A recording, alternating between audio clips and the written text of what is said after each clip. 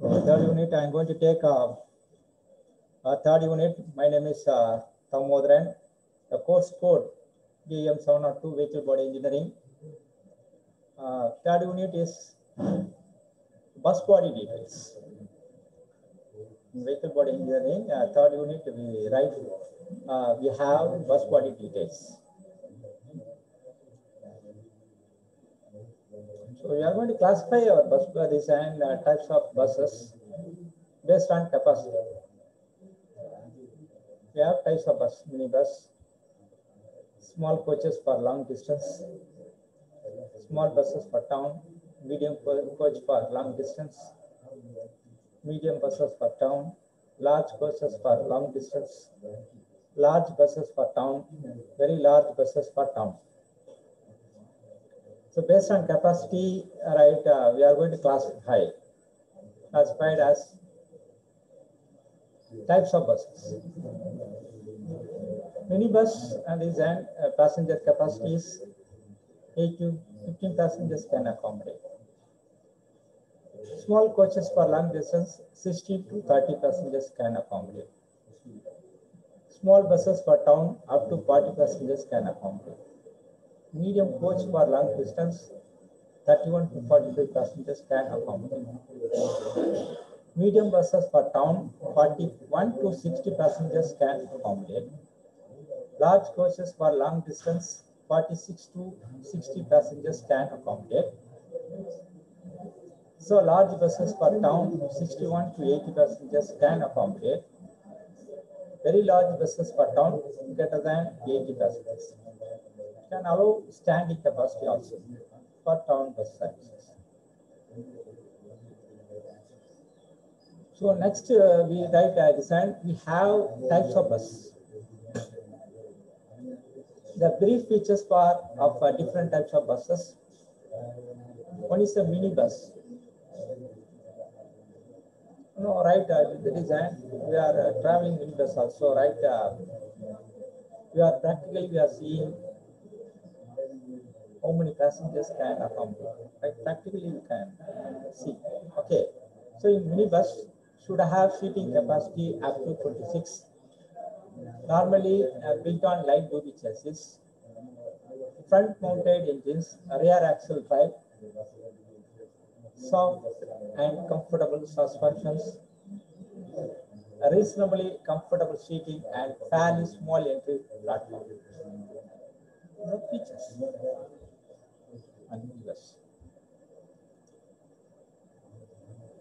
So town bus or city bus. Next we pass on to town bus, or we call as city bus.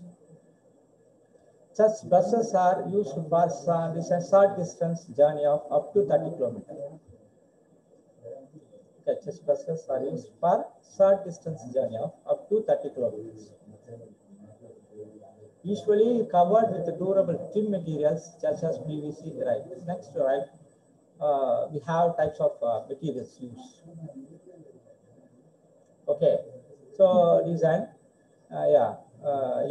suppose in town bus constructions, right? So what are the materials used covered with the durable trim materials such as PVC as a features, etc.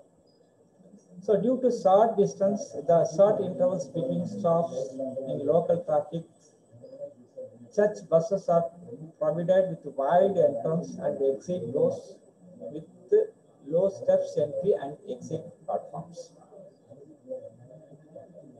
This is a top view and side view of the bus. All right, design already it has shown in the figure. We have entry and exit platforms.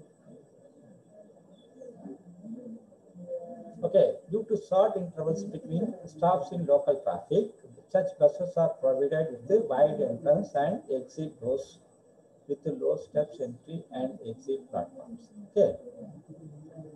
Next one, the brief features of different types of buses. Another type is a suburban bus. So these buses are used for a distance of about 40 kilometers. What are the features in that? Just you can see that it should have reasonably comfortable seating for about 30%, 38% with roof rack for hand luggage.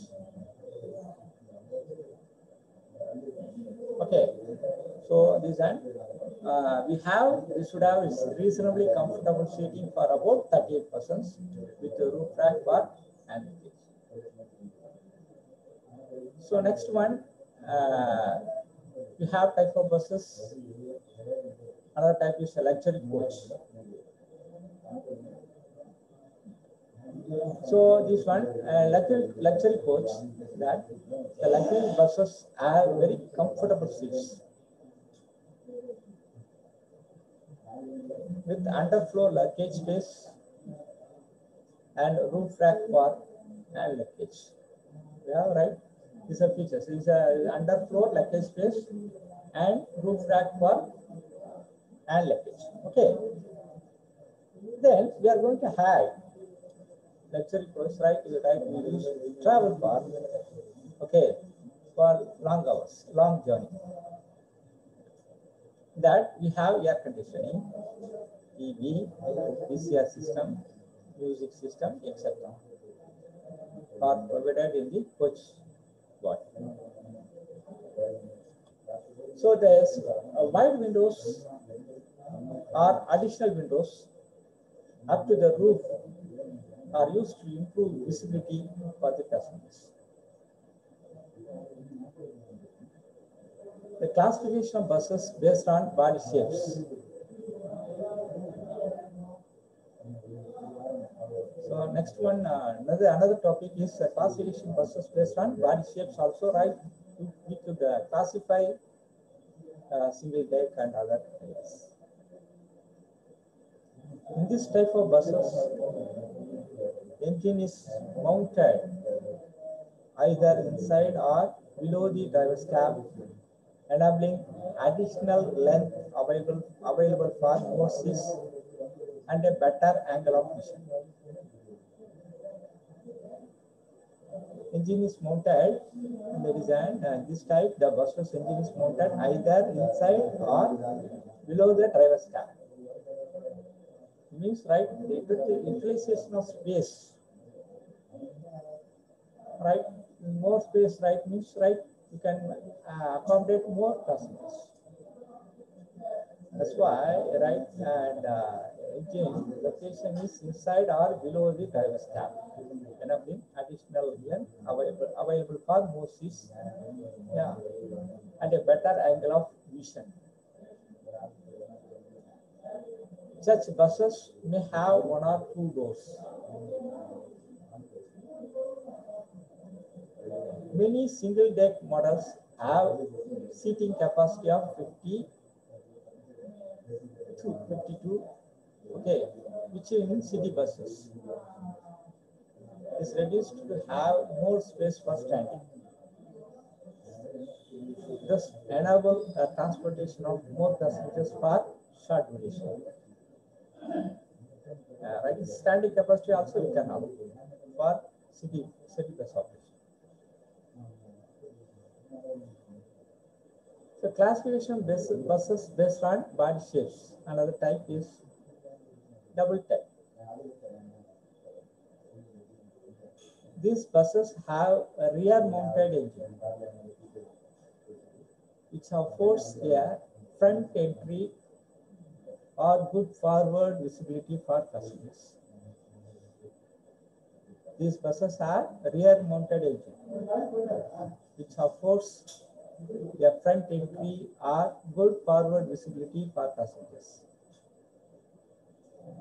Such buses have passengers capacity of approximately 65 to 75. More passengers can accommodate. This is a double deck, right? So for this purpose only, right, we are going to concentrate on single deck bus. It may have upper deck open for tourists. Okay. So double decker buses have poor stability than single decker buses. Very drawback. Just you see that word. The double decker buses have poor stability than single decker buses. Okay, that's why we are not recommended to use double decker buses. Next, we have two level single decker bus.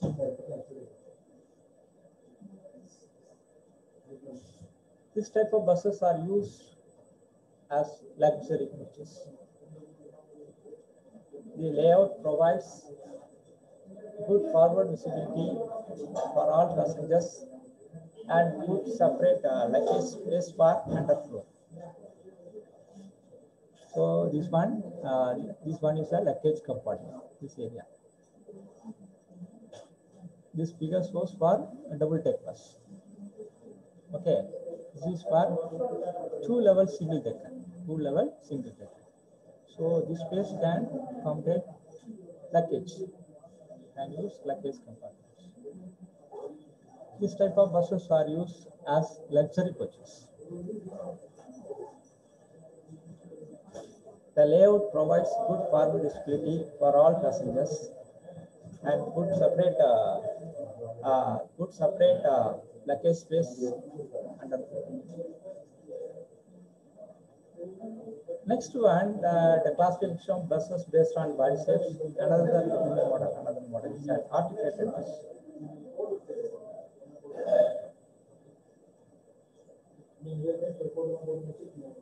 These are very large coaches for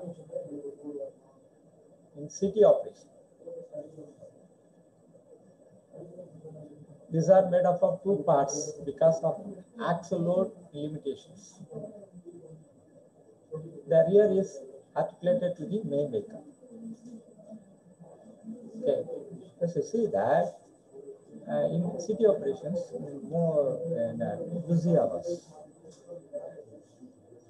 All right, the passengers can travel from one place to another. Okay, we can accommodate more passengers. That's why, we recommend for articulated. We have recommended for articulated. These are very large buses for in city operation. These are made up of two parts because of axle load limitation. The rear is articulated to the main vehicle.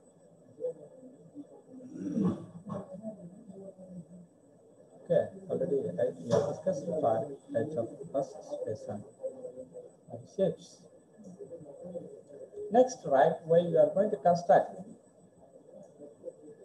bus body constructions, what are the metal sections used? Bus body construction, as per the dimensions. So we are going to use the metal sections for bus body construction. See, metal section, we have I section, L section, channel section, T section, Z section, top add section, then box with the bed. So I section with flange type, box rectangular shape. So H section for pillar, and Y section, and last one is phi section. We are going to construct a rigid body of the bus. That's why we are using for metal sections. We are going to focus on rigid body with strong. Okay, so that's why we are using for metal sections used.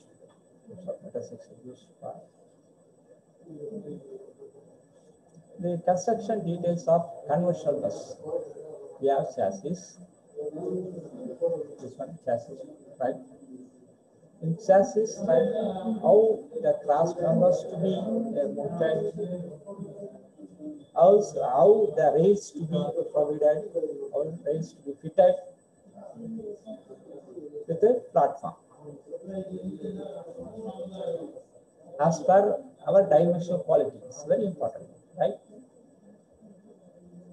So this is a construction details of we have design dimensional quality of the roof size, height is, width is.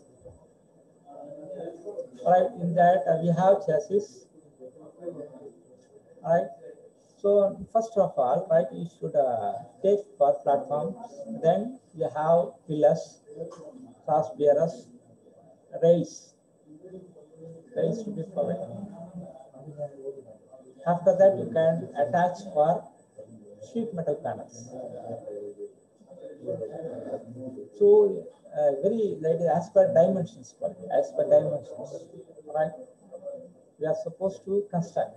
Very important. We have chassis. After that, like prepared for conversion buses. We prepared to construct a conversion bus. Okay. So that we have the class members, builders, rails. After you are going to attach skin type panels. Then our design inner and outer. Inner side and outer side. By using sheet metals, right, can attach. Okay. So after that, by using bolts and pop rivets, is the first running method of panels to be attached on a frame. Pop rivets and bolts, right? So just try any construction, body construction, right? Body construction, you can right? You can visit. There we are using for pop rivets and bolts for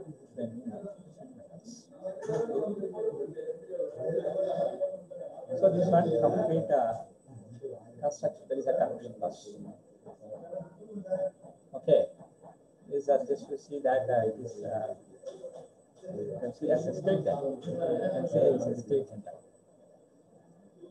Right, you can use right metals, sheet metals to be attached to right to make a bus body. Okay. So next we pass on to bus body regulations. Very important one, right? Design. What are the features? What are the features to be used to construct a bus body construction? One is as per body shape design, based on capacity, body shapes. Okay, right, and then regulations.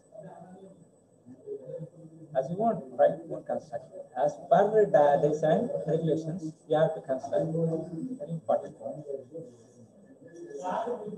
Okay, right. Somebody thinks, right, I can accommodate more passengers. That's why I'm going to increase, right, my design increase. After, right, I'm going to accommodate more passengers. So, as per dimensions, right, you should focus for bus body. We have with this 2450, all should be mm. To ground clearance is to write 412. Here in front 2450, 2402 and 2804. Yes, you can add total. Height should be okay 2448, 2048. Here this one this one front this 25. From this panels used to right construct 2140 45 mm. Here we have that class revision is there 1440 and NT 1400 After this one platform, okay, up to roof 1900. From wheel horse to platform 707. Okay, so as per the regulations, right, we can concentrate to make a bus bar.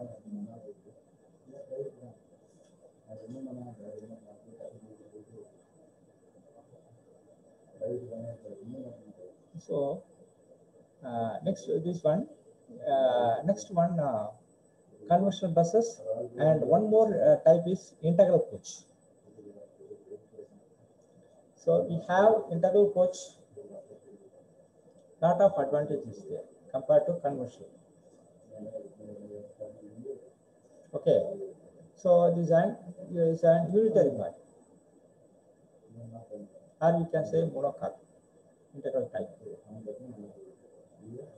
Okay, unitary body.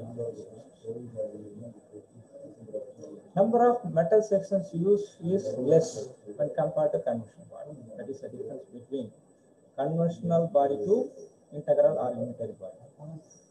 Integral coach. By welding methods, right? We can use to construct a integral bus body. Okay, this is right. From that, we are going to reduce there is metal sections, right? Other body materials also. Okay, so light in construction, and also this and body total weight is less. I'm going to say the 60% of weight goes to bus body construction. While you are going to use integral coaches, 10% to be reduced. 10% of weight of total weight of the bus body is reduced. Okay, so there is a lot of advantages, and also we can use more space utilization also in integral type.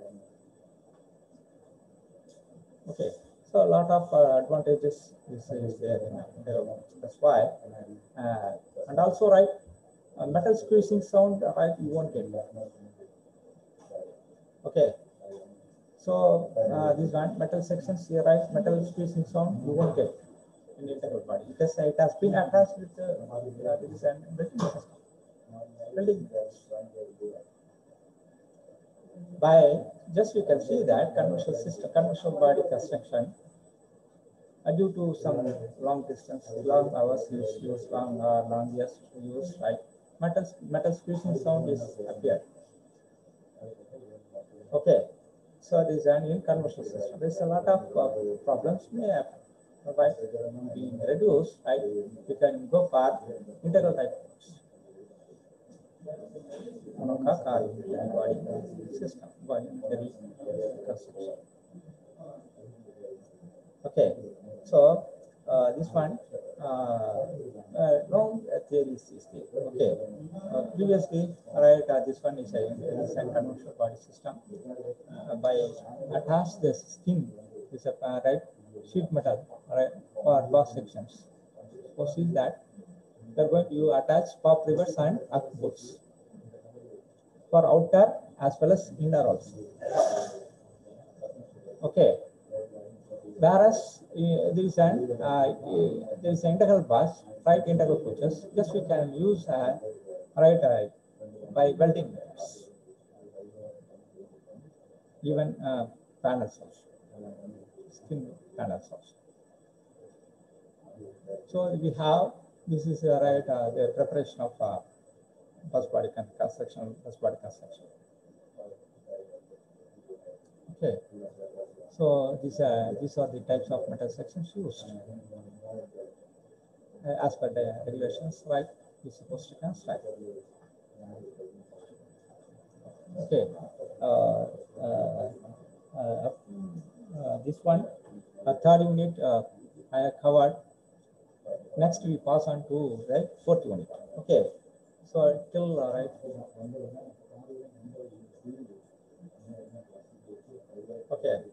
far this third unit completed. Next we pass on to fourth unit. See the next one.